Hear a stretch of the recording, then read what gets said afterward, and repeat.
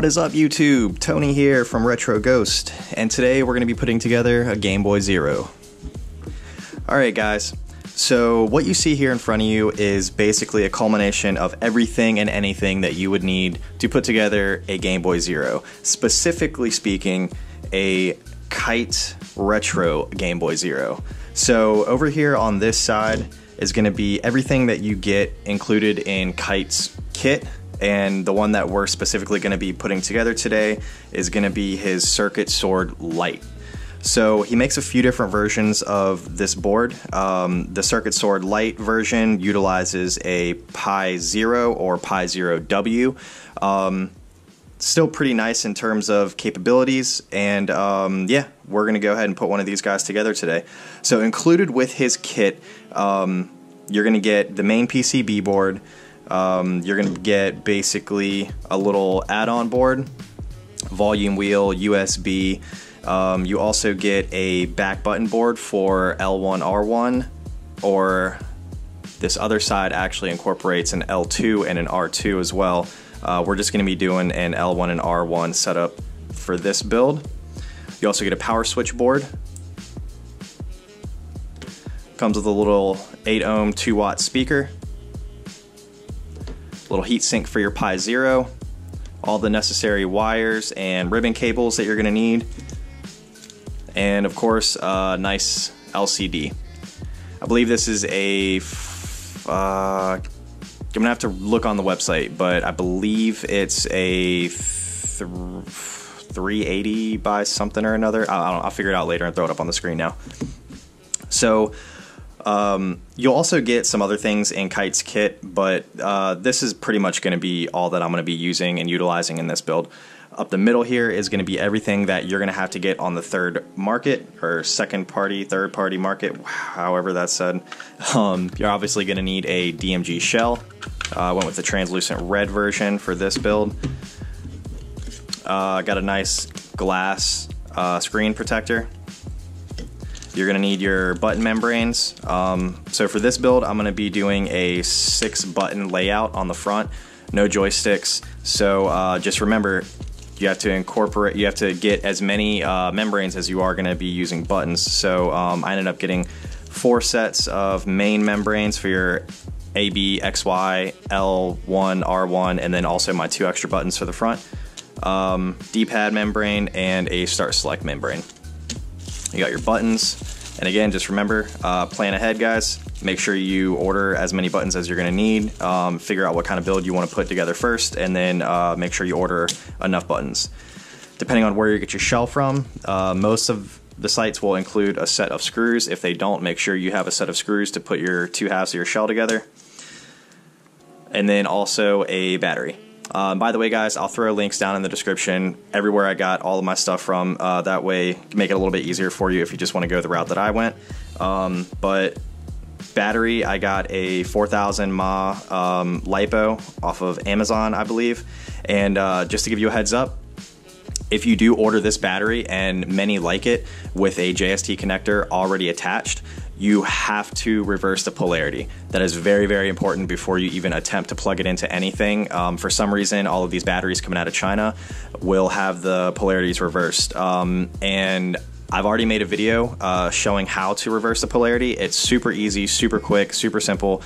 I just really recommend just do it as soon as you get your battery, just to avoid any kind of headache later on down the road. Just go ahead and reverse polarity as soon as you get your battery in. That way you don't have to worry about it again, and you can just plug and play from there. And then also, included in Kite's kit, you do get one of these little, it's like a tactile switch button. However, the one that he includes in his kit is too short. So this button is actually going to be placed here on the side of the Game Boy shell. So it'll kind of stick out of the Game Boy shell like so. But the one that he includes, the button is too short. It doesn't stick out far enough. So I went ahead and ordered a pack of these different sizes. That way I could just have some tactile switches on hand, but also specifically for this build, we'll have one that is comparable. And over here on the right hand side is going to be all of the 3D printed parts I got done up specifically for this build. So you have an LCD bracket. Now a lot of these brackets you can get, you can find a lot of them on Pseudomod.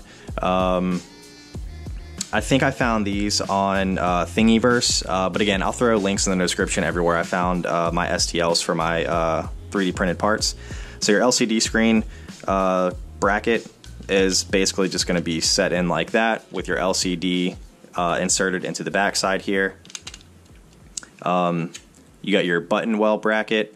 A lot of these LCD brackets will actually come with a button bracket already attached to it, but I couldn't find any with the 6-button layout, so I had to print them out separately. And that's just going to kind of sit right here underneath of the LCD bracket, just so we can have a nice neat layout for our extra set of buttons. You have, well, I have here a power switch bracket. So a lot of the times when you're installing Kite's power switch, it's going to basically go into the back part of the shell here. There's a lot of space, so it's a lot of finagling and fiddling around and hot glue to get this to sit in right.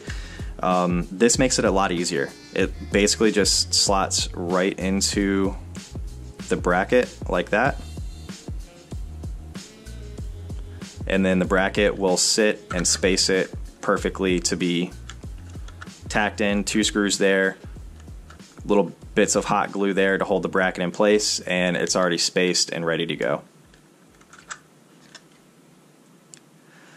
Moving on, we have a little back button board bracket. This is also going to go into the back part of the case, and it basically just slides in there. Your backboard or your USB board is gonna sit right here, so that just acts as a little support for it.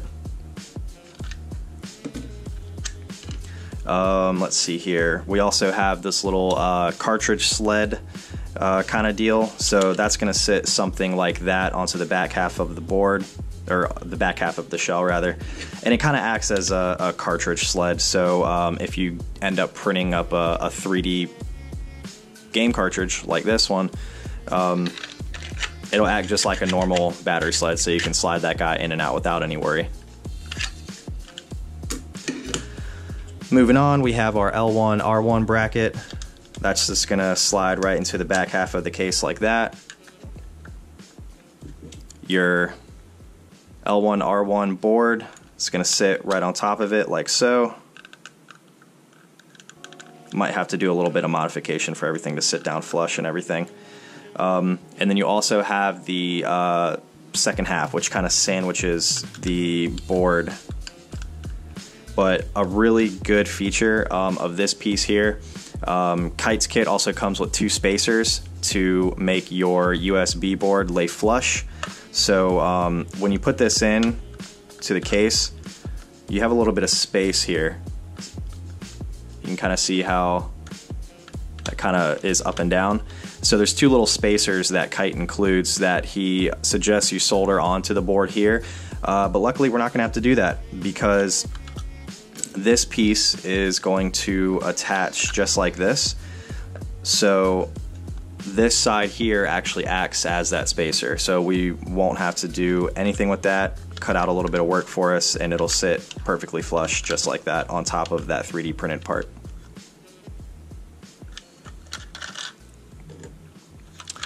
And then last but not least, we have a simple little speaker cover. And just to give you a heads up, guys, you don't have to get all of this stuff printed out. You can totally do this without any 3D printed parts. It's just the 3D printed parts make it so much easier, and I highly recommend doing it. Or just go ahead and getting them printed up. I think I spent a total of 35 bucks on all of these parts, plus a few extras for another build that I'm going to get done. But the speaker cover, once you insert your speaker here, this is kind of just to put on top of it like that to give it a nice clean look. And then also we have a little guide for our button wells.